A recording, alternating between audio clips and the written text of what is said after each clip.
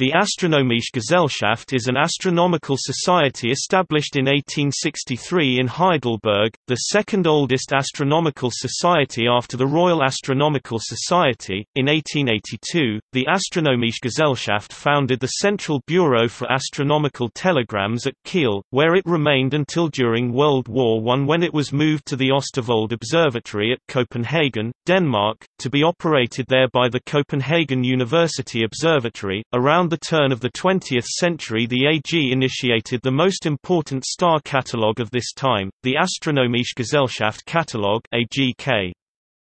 The assembly in Danzig, now Gdansk, in August 1939 was the last until a meeting at Göttingen in 1947, when it was recommenced as Astronomische Gesellschaft in der Britischen Zone.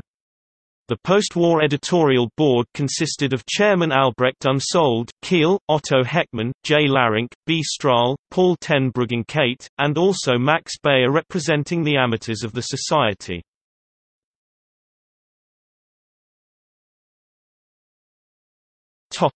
Presidents. 1887 Arthur Auwers.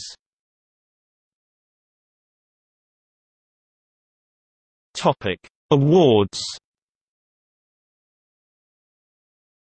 The Astronomical Society awards the following awards and prizes: Karl Schwarzschild Medal, Ludwig Biermann Förderpreis, der Ludwig Biermann Förderpreis, Bruno H. Bergel Award, Hans Ludwig Neumann Award, der Hans Ludwig Neumann Prize. The Hanno and Ruth Roland Prize is also awarded at the Society's annual meeting, but it is administered by the Max Planck Institute for Astronomy.